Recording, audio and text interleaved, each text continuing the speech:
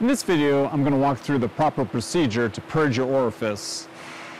So this procedure should be followed anytime that you do something like change orifice in the cutting head, change your on-off valve, change seals on your pump, put in a new high pressure line. Basically anytime that you break that high pressure circuit, you introduce air into the system, and if you don't purge that air out of lines, you risk blowing your orifice very quickly, and there's nothing worse than a blown orifice. I know I've experienced that myself several times, talked to my doctor, and he's explained what I can do about that. So in this video, we'll walk through the way to properly purge your orifice, and we'll do it with our Ikulu software here, and then we'll also do it with our Move software. Just the buttons are a little bit different, but the concept remains the same. Okay, so we're going to pretend here that I just finished changing out my orifice, put a new orifice in there. And so first thing I'll do is I'll go ahead and open up my hand valve here. So always good to close that hand valve if you're going to be working on the cutting head. And then once you've got that open, I also like to disconnect the abrasive inlet line. There's a potential, depending on which pump you have and the settings on that pump, that when you start the pump in low pressure with the cutting head open, that when it's first ramping up the pressure, you might get a little bit of water coming out of this abrasive inlet. And so to avoid that getting inside my abrasive tube and getting that wet, I'm just going to disconnect that, and we'll connect that up later. Cutting head's down relatively close to the top surface of the water, far enough off where I can see the quality of the stream and judge that.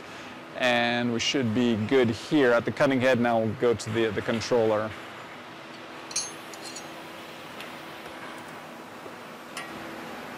Okay, so here we are at the Ikulu software.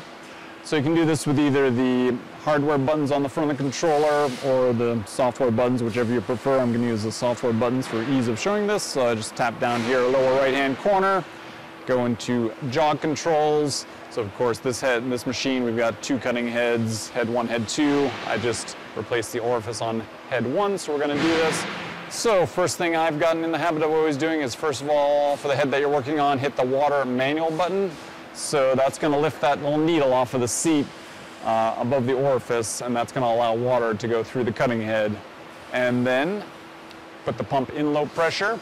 And generally I like having my low pressure set in the 10 to 15,000 PSI range.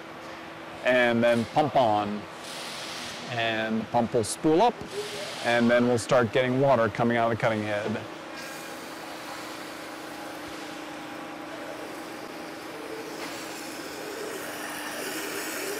So if the stream looks good at this point, which hopefully it should at low pressure, good idea. Just toggle that water on and off a few times, 4 or 5 times.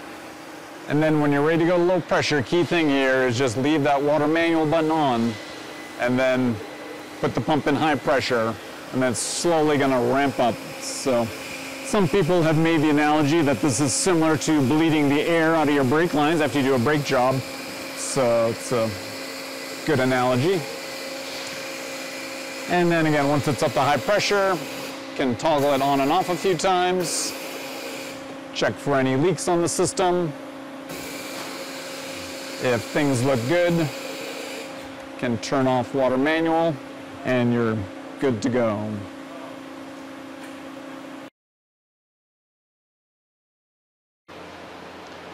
Okay, so now we'll look at the same procedure here on our Move software.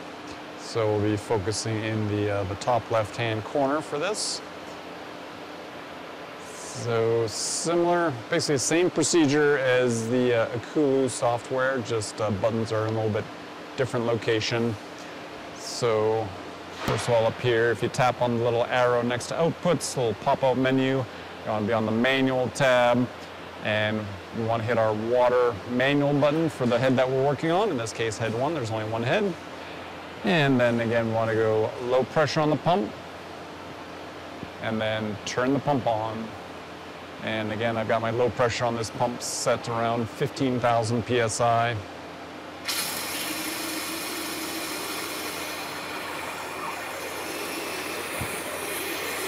So it's running, water looks good so far. On and off a few times. No leaks. Should hope there's no leaks at 15,000 PSI. When you're ready to go high pressure, leave that water manual button on so the cutting head is open. Tap on the low pressure button so it goes gray, which puts the pump into high pressure, ramps up to full pressure, and then when she's at high pressure, again, tap water on and off a few times, looking at the quality of the stream, making sure there's no leaks. Things look good. Again, can run a little bit of abrasive, make sure that that's flowing well. I always like to turn the abrasive button off first, let that get all the abrasive out of the line, and then water off, and then you are good to go. So then you can do your auto water and abrasive buttons, and we are good to cut. So if you have any questions on that, let us know. Thanks.